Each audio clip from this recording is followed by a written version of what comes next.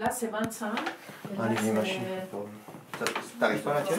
C'est 50. Ça, c'est la ligne des 50. Ah non, j'écoute trop maintenant.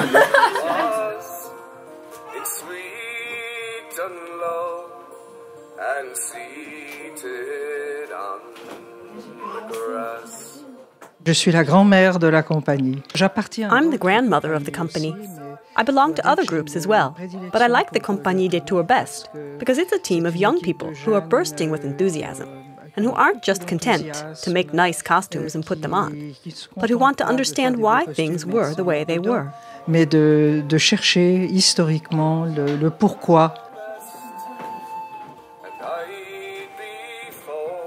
Alors, l'idée qu'on a, c'est... Our idea is that because the Middle Ages tend to be cast in a bit of a bad light, people think of the dark side.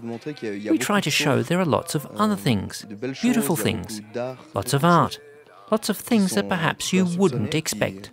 We like to surprise people saying, oh, they did that already back then. What we want to do is show people something they didn't know. Faire découvrir aux gens, en fait, qui nous intéresse.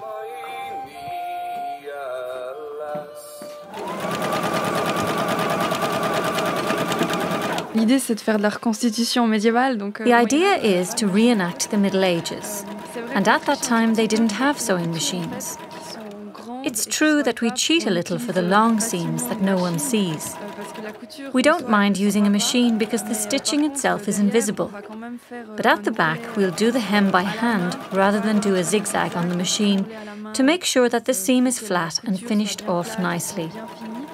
Everything that's visible is done by hand to make it as realistic, as historically correct as possible. Le plus historique possible. Santé les gens! Santé! Santé! Santé!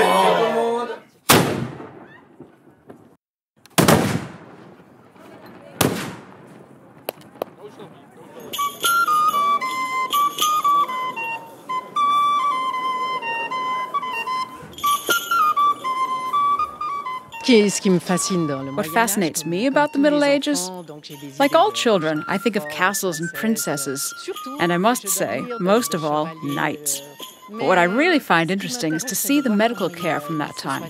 I find it amazing that with very simple means, they managed to survive.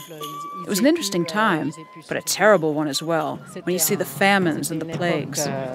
Intéressante et terrible aussi, quand on voit les famines, les pestes.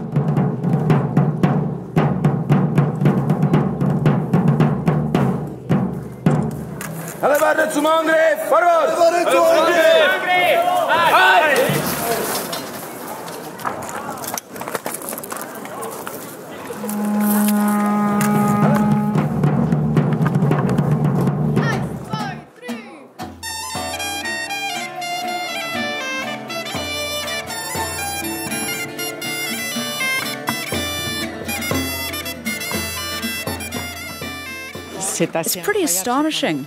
It's like a parallel world. From the outside, you can't imagine how many thousands of people want to live in the Middle Ages. Not just dress up for a day, but live it every day of their lives. In the 21st century, in 2013, these people live a different life and are quite happy to do so. It's a real community where you meet people from all over Europe. Ce que j'apprécie beaucoup, c'est la complicité qu'on a entre tous les compagnons. What I really like is the companionship between all the members of the group, and the environment that lets us leave our modern lives behind for a bit. When for a weekend you really get to be someone else, play the role of someone else, with another mindset.